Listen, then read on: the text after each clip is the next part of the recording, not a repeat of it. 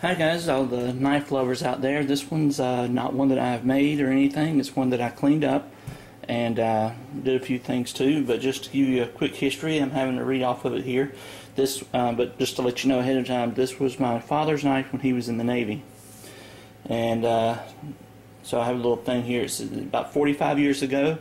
It was bought when he, I don't know if it was first when he joined the Navy or shortly after, obviously, but he was on the USS Demento, DD-871. It was a man of war, it was a battleship, I believe, if I remember right. But anyway, this knife has traveled through 3 continents, 14 countries. It has been the French Riviera, Italian Riviera, the Malta, a bunch of islands, the Mediterranean Sea, and through the islands of the Caribbean, Gitmo, Guantanamo Bay, and up and down the East Coast from Northampton to Key West. And a lot more. So this is a knife that really means a lot to him, and he gave it to me since I've been playing around with knives and things recently, and as far as making them, and he's seen what I could do as far as keeping a true edge and keeping it straight and even and everything. And he gave it to me, and it had a broken tip, and filed that back and got it where it looks about normal. This one had too much broken off of it for me to correct. I started to, and it really, the way it looked like it was broken off back to here, but I've got it where it's not too bad, but I don't want to take off any more metal than that. I cleaned it up, made it shine again, got it oiled up real nice and everything. It's actually extremely usable again. It moves pretty easy, snaps and clicks into place great. You can still see it's got a little bit of oil there from where I was doing some cleaning and stuff. I put an edge back on it. Oops. I say I have. It's hard to do around the edge of the camera. But you can see it's pretty sharp. I'm pretty impressed with it. Pretty proud of it.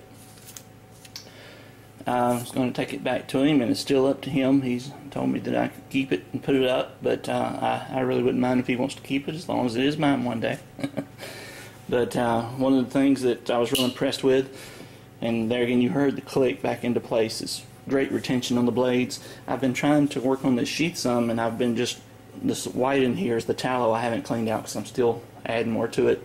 Tallow is what I've used a lot on a lot of sheaths and things to maintain the leather. This one, I can put it on, and I can sit here and let you watch it soak it up. Or I could before. It's actually getting down where it's pretty good now.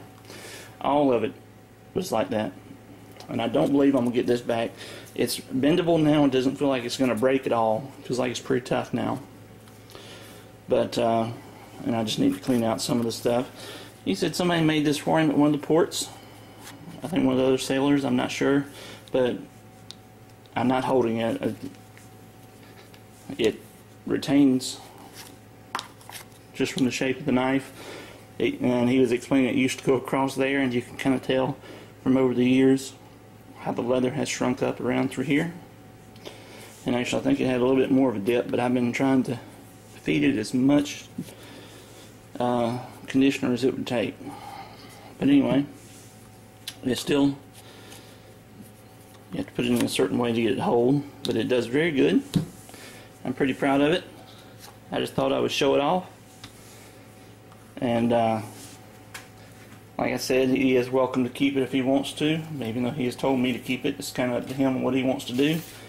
But I'd be very proud to have it.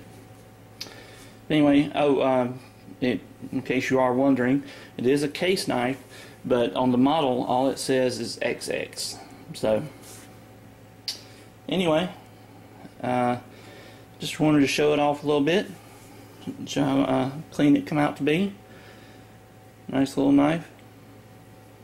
It's actually not little at all, as you can tell there. It's almost as big as my hand. But anyway, that's my dad's knife from when he was in the Navy. Thanks for watching, guys. Be back with another video soon.